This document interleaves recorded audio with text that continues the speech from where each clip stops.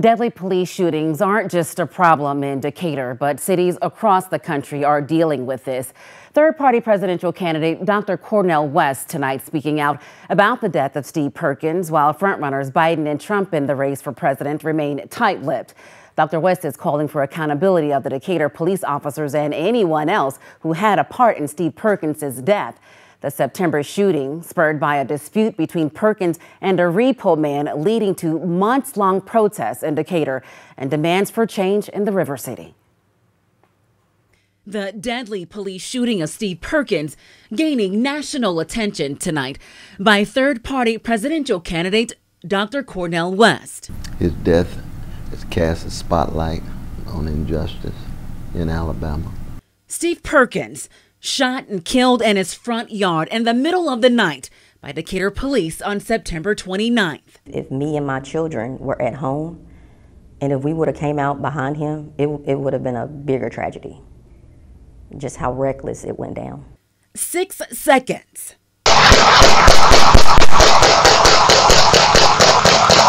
That's the time it took Decatur PD to confront and fire over a dozen rounds, taking the life of this 39-year-old husband and father. The grand jury unanimously returned an indictment against Mac Bailey Marquette, charging him with the crime of murder. Too often they get away with impunity, and we had to be able to follow through on that accountability. Why? Because a black life has exactly the same value as any other human life. Decatur police went to the Perkins house on Ryan Drive with a repo man and claimed Steve Perkins threatened them with a gun. Ring doorbell camera footage revealing more about what happened that night. Authorities have yet to release body camera footage. The Decatur Police Department retracting their first statement, saying it aired and stating Mr. Perkins refused to drop his firearm prior to the shooting. I've known the police to tell all kind of lies in order to hide and conceal their crimes.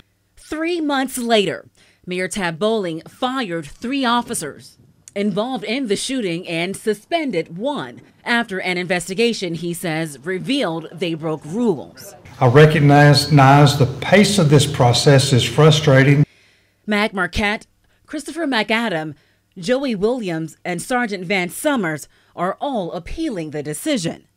Decatur City Councilman Hunter Pepper standing in support of them. The officer's due process had been violated and was not treated fairly. The city of Decatur on January 25th granting the officer's lawyer's request to postpone the appeal hearings, possibly until as late as July. They were terminated, and then that decision should be upheld just for their wrongdoing. They clearly broke policy and procedure, so there shouldn't be a second chance in this.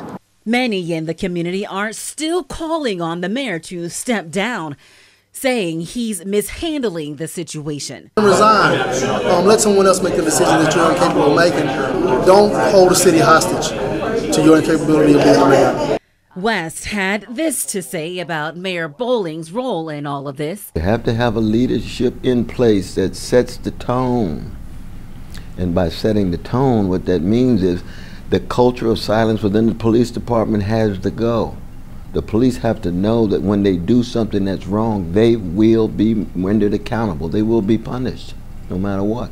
Protesters of the Justice for Steve Perkins movement now doubling down in their fight against Bowling's rule, requiring demonstrators to get permits. Now, I don't want the protesters to, be in the mayor's front lawn, messing with the kids, anything like that. We got to respect each other's families. I think that's very important, no matter what color the mayor is, But people have a right to protest.